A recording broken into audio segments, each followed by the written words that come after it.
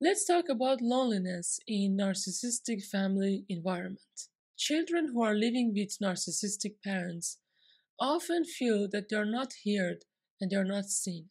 Narcissistic parents are focused on what you do and how good you do it. They are not focused on who you are at your core. So in this way, you feel invisible as a kid because you are only seen because of what you do, not because of who you are. And because of this, you will feel lonely and isolated. The next thing that happens in narcissistic families is that the child is constantly emotionally manipulated. And because of that, they start to doubt themselves. And this self doubt will stop them to be able to communicate with other people. So if the child doesn't believe in themselves, how can they communicate? How can they express their needs? How can they go and play with other kids?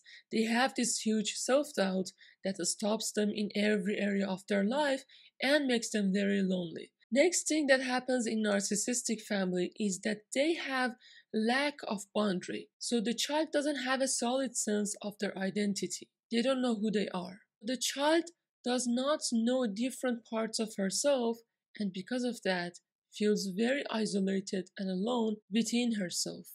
The next thing that happens in narcissistic family is that some of the kids accept the role of parent. So they start to take care of their parents and they can't really relate to their peers. So their lifestyle and what they want to do is really different with their peers, a schoolmate, and their friends, and because of that, they feel very lonely. Another thing that happens in narcissistic family is that if the child finds good, secure relationships, the parents become conscious of that and they try to pull the child back to the family. They might feel jealous or feels that it's not safe to lose the kid and lose the power over the kid. They might criticize the kid's friends, or they might give the child the messages like people are not safe, people don't like you, the family is safe for you, and these kind of messages that only limit the child experience with others. And that also causes loneliness.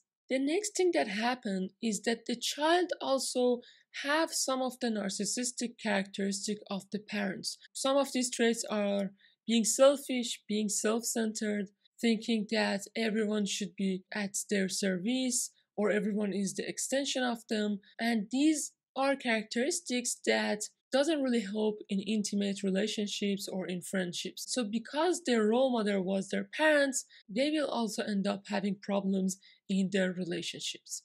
And the last thing that happens is that children of narcissistic parents cannot soothe themselves. They received no emotional validation, so when they get angry, sad, ashamed, they don't know how to deal with these emotions. In normal social situations like work and friendships, we will experience negative emotions. And if we don't know how to self-soothe ourselves, we're going to end up having problems with others and we're going to end up isolated and lonely. If you are in a narcissistic family, these are some of the reasons that you might feel lonely with yourself and with other people. If you have any question, please leave it in the comments.